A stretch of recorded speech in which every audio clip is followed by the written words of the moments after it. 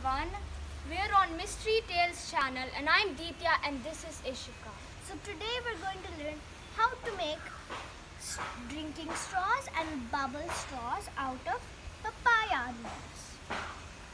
So first you take a papaya stem and you cut it into, you cut the top and the bottom part.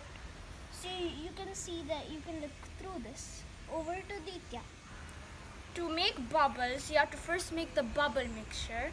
So to make that, in a container, you take a dish detergent and you mix it with some water. Then you take your papaya stem and you stir it around the mixture for a couple of seconds.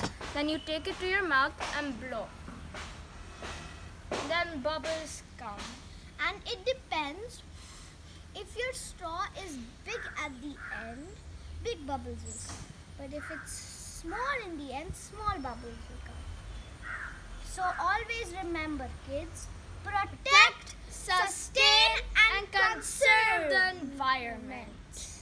Speaking of that, that is the Mystery Tales logo. And you can get the books Mighty Coconuts and Incredible Cacao on www.mysterytales.com. So remember, protect, sustain and conserve the environment. And thank you for listening.